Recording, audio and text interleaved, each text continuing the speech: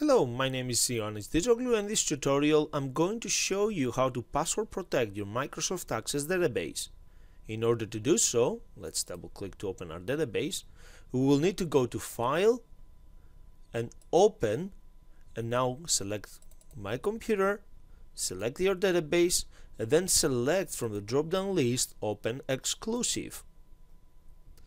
Now the database is based on exclusive mode. We will be able to go to the file and then select Encrypt with password. Add your password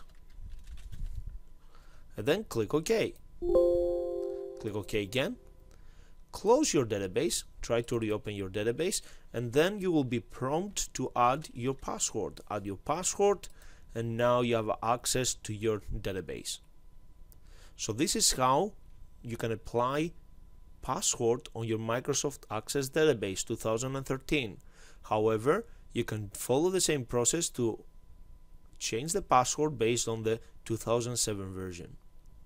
Thank you for watching.